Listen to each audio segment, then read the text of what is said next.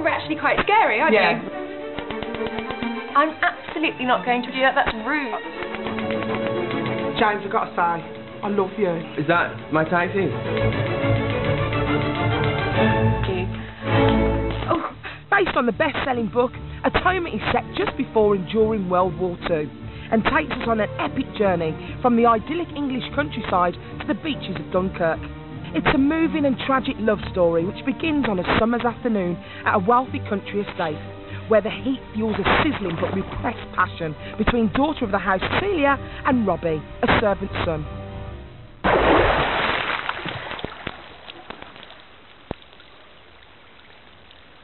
Now, your character is a bit of an ice maiden at the start of the film. I think we met on the way in. Robbie. I told him to join us tonight. Oh, Leon, you didn't. I just completely fell in love with her, totally. And I think it's because, yeah, she's not particularly nice at the beginning. Look, I really think you should go down to the lodge and ask him not to come. Why? Something happened between you? For God's sake. If you want to be really sloppy, she gets redeemed by love. Which I quite like. It's incredibly sloppy. Consumed with love and lust, Robbie writes Cecilia an extremely lustful letter.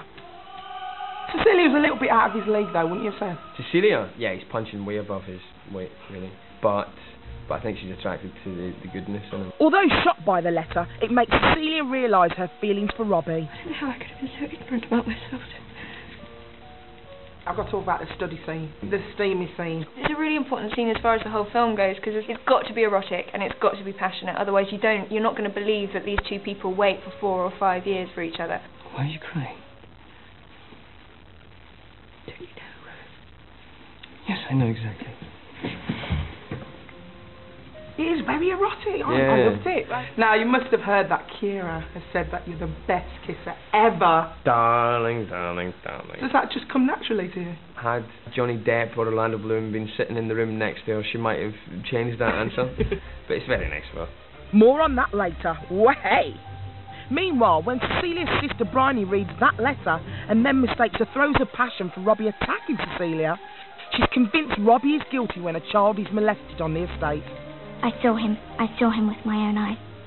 Sent to prison and then to war, Robbie and Cecilia are torn apart, and Bryony must atone for her mistake. I know what I did was terrible. I don't expect you to forgive me. Have you got anything you want to atone for? Oh, God.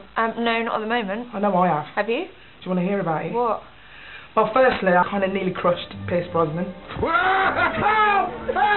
I hit Donny Osmond in the face. What? She hit me. She hit me. Why? Well, it was just in an interview. And then I stuck a microphone up George Clooney's nostril. Did it fit? No.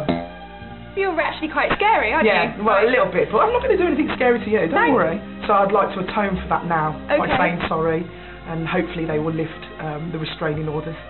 Well, I forgive you. Do you? Of course. Thank you so much. For all of those things. Oh, thanks, Keira.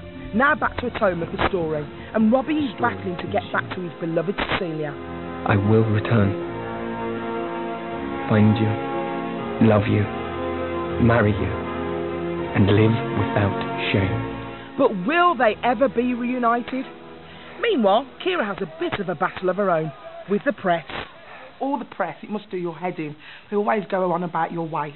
Yes. And I gotta admit, they always go on about mine. I'm not being funny. I'm naturally like that. You're naturally like that. Why don't they just leave us alone, sister? Oh, I completely agree. Oh. Yeah. Does it do your head in, though? Apparently it comes with the job.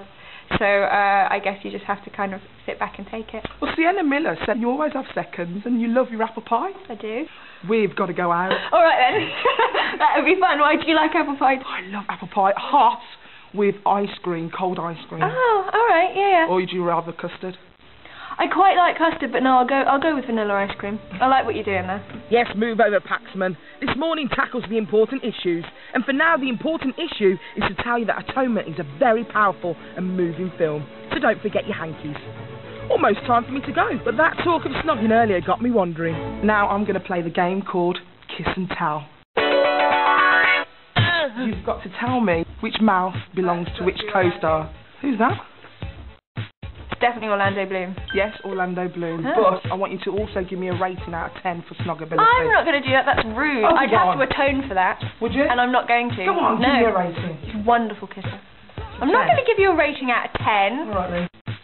It's definitely James McAvoy. I'm actually telling more by the facial hair than I am by the lips. Really? Yeah, but yes, that's definitely a wonderful kisser. No rating. I'm absolutely not going to rate them. And again, facial hair, Johnny Depp.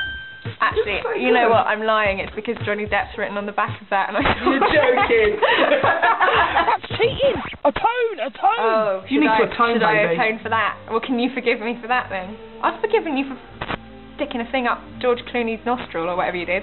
Let me think about it. Thanks. Okay, I forgive you. Appreciate that. You're welcome. And now, before I do go, just time to find out how good a snog James really is. Yes, ladies, I'm going in. They're telling me to wind up, and I guess I'll have to see if you're any good at kissing. Right. Is that my taxi? Thanks. Cheers.